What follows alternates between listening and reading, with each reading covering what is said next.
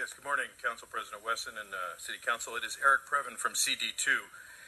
Now, this one emerged from the Rules and Election and Intergovernmental Committee, which is run by you, sir. You're the chair of that one. And Mr. Krikorian, who has taken a large role in the neighborhood councils as well, is seconding a motion relative to the funding of this additional, some funding to make sure that the signature verification process is completely in order and funded properly. We're going to be transferring a little bit of money this way and that, but this is really making sure that the city clerk, who typically verifies signatures on various proposals and such, has what she needs to do the job correctly.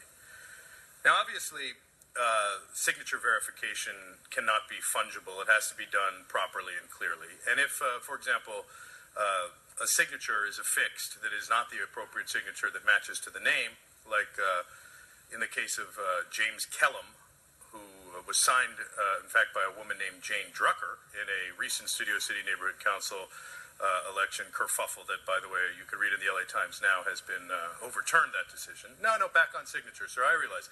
But the point is that this is a very, very important process. And any sanctioning or moving forward based on fraudulent signatures is obviously an example of somebody breaking the rule or the law, and that has to be followed up on. And obviously, I'm requesting that happen. I feel very badly that anyone would agree to permit that kind of activity. I think it's inappropriate.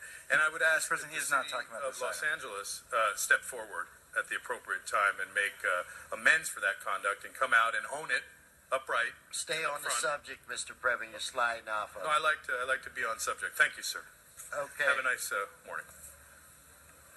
All right, let's prepare to vote on this